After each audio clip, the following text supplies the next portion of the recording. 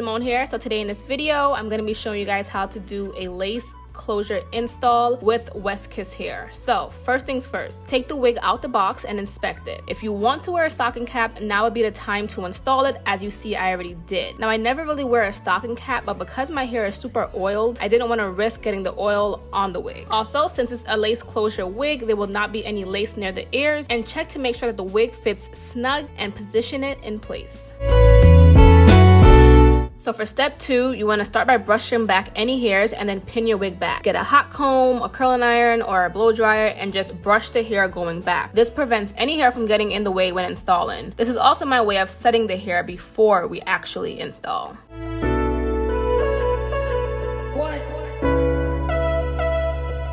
Next, get your hairspray. I'm going to be using Gotta Be Glue. Fold the lace back and spray, and then use your finger to kind of smear the hairspray onto your skin so that it does not drip towards your face. Make sure your wig is exactly where you want it before you start blow drying, because once you do that, you cannot move it. If you move it, it will turn white and flaky. Use a scissors or something like a rat tail comb or a brush to just hold the lace down as you're blow drying it. I have my blow dryer on the hottest heat, and you want to make sure you're holding down the edge of the lace. Every now and then, you want to hold the lace and brush the hair back. I do this because sometimes you might have sprayed too much spray and not realize, and this will cause the hair to group together and just look all sticky and not completely smooth. And then if you want, you could run the hot comb, the curling iron, or a blow dryer through the front of your hair just to continue making it look neat and uniform.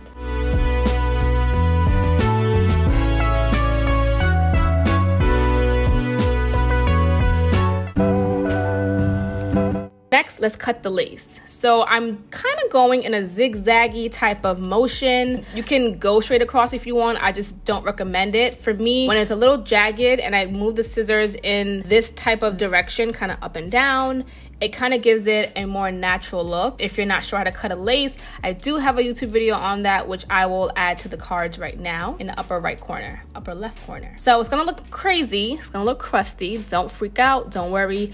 There's always a cure. I'm just gonna go ahead and trim off as much of the lace as possible. I don't like to keep too much of the lace on, but we're gonna fix this. Keep trimming. Careful not to cut any skin off. All right, so we're here. Now we're gonna go into perfecting the hairline.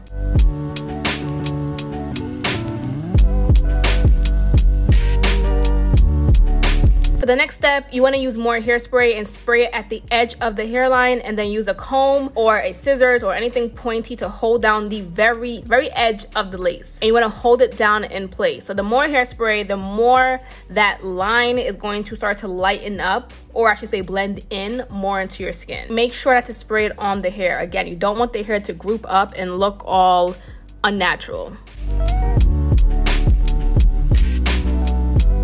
This is probably the best we're gonna get for now, okay? Get a wet paper towel with water and just clean up the front of where the lace is, because any extra hairspray will look shiny and we don't wanna keep that on there. It's gonna look really crazy, especially in the daylight.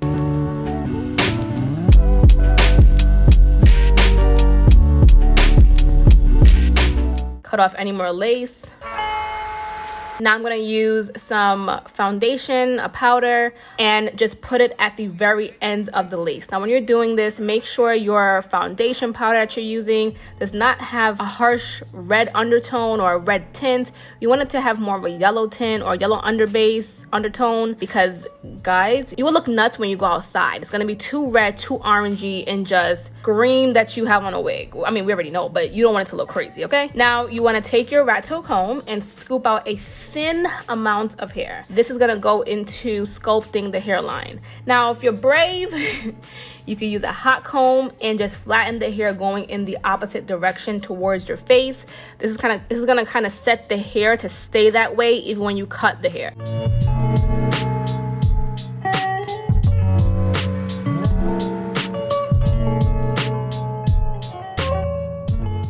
baby hairs, the biggest debate ever. So luckily for you guys, I don't do a lot of baby hairs, but I like a little something. I feel like when I don't have too much baby hairs, I feel very odd. Something is better than nothing for me. and then continue hot combing it in that direction. Now, if you're scared of the hot comb or the curling iron going towards your face, don't worry, you don't have to. Just use mousse in order to set it. Okay, so we have all this hair, right? You can use a razor comb, I think that's called, or a scissors, and just lightly rub it against the hair to kind of cut off the excess hair. And then this is gonna be the next tool that I'm gonna be using for a while. It's a toothbrush with some mousse. And this is like my favorite mousse because it does the job, it holds, and it looks natural. And for the next minute or so, I'm gonna just sculpt the hell out of my hairline. Again, if you like all the baby hairs, girl, go all out. If you don't, then you can just follow what I'm doing. If you hear my dog in the background, please ignore it because she sounds crazy.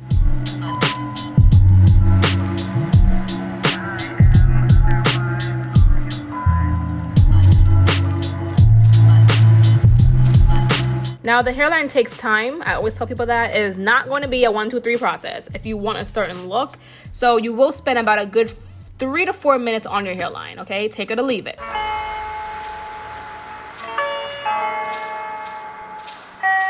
Before you educate the head, try to educate the heart.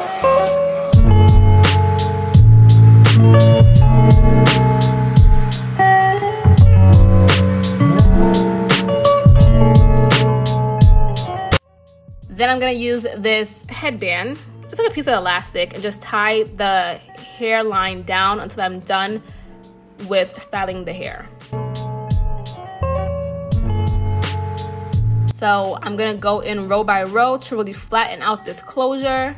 And ignore that little blonde spot. I over bleached my knots, so ignore that. But just go ahead and continue this until the entire portion of your lace closure is flat.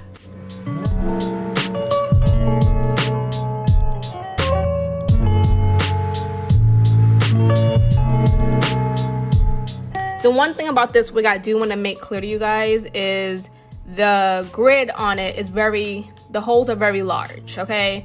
Well, my ears were hurting really bad. Do not tie this over your ears. So at first I was gonna do a half a pat down, but then I was just like, I wasn't really feeling it. So I figured I'd still show you guys in case you guys want to see how it looks if you put it upwards.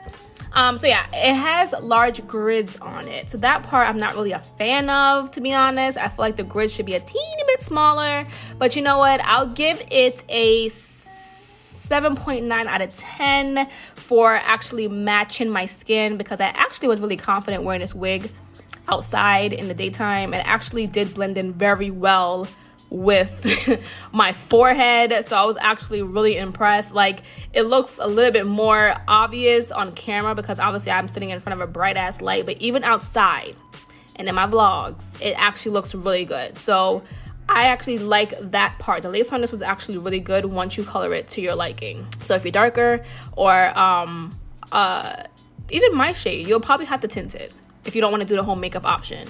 And then I decided to go ahead and do crimps because crimps is always in. So here I am just using my crimper, which I'll link down below for you guys.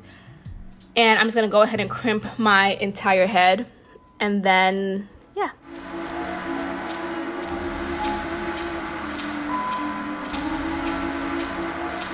So thank you guys for watching this video. I hope you guys really enjoyed it. Again, this wig is from West Kiss Hair. I hope I broke this down enough for you guys on how I install my lace closure wigs. This wig was actually really popping. I didn't add a headband. To secure the wig, I did just use the straps that come in the wig already. Not an actual headband, but the straps. And I did just pull those very close together. And that's how it's staying on my head. So hope you guys enjoyed it. I'll see you guys in my next video. Bye, y'all.